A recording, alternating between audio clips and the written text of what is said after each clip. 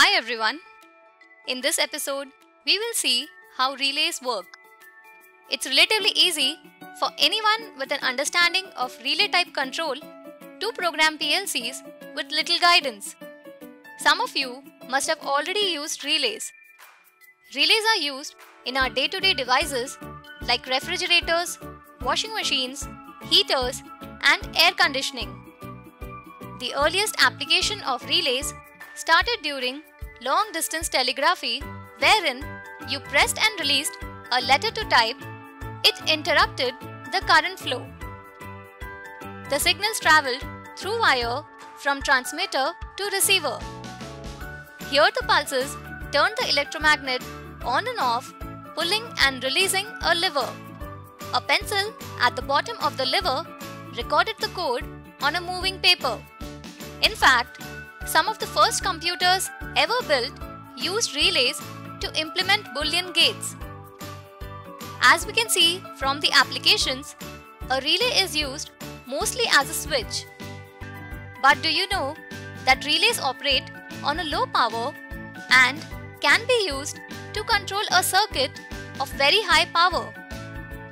Let's demystify relays. A relay consists of two separate and completely independent circuits.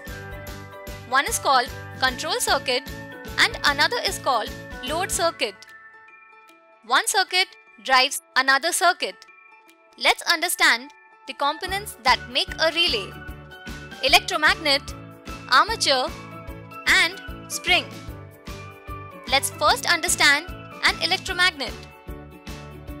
We take a metal rod and wind a conductive wire, usually insulated copper, around it. It is powered using a battery. We know that an electric current has the ability to produce magnetic field in a plane perpendicular to the direction of current flow. The electromagnet uses this principle.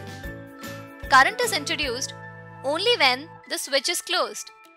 When current flows, it energizes the coil and creates a magnetic field. Electromagnets are useful because you can turn the magnet on and off by completing or interrupting the circuit. Let's see the armature.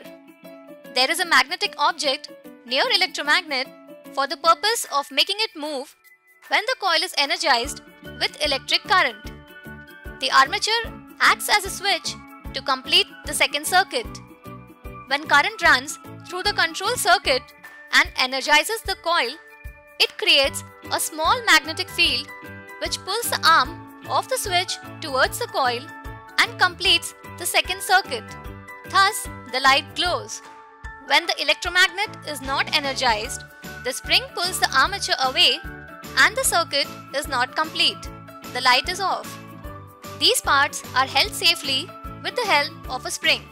The relay coil may only consume fractions of power, while the load circuit may be able to conduct hundreds of times that amount of power to a load. In effect, a relay acts as an amplifier. Relays are often used for isolating one voltage level from another.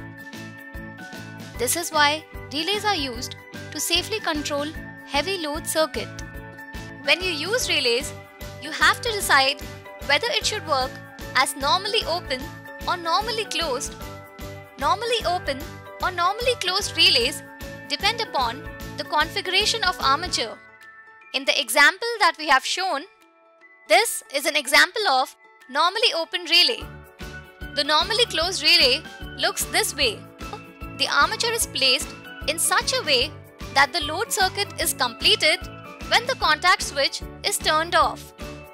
When you develop a PLC program, you will be using relay logic. But instead of hardware logic with actuators, you will now have ladder logic contacts or Boolean instructions. Just like the input actuators, you have both normally open and normally closed contacts available in PLC programming. Often, they are referred as examine if closed and examine if open.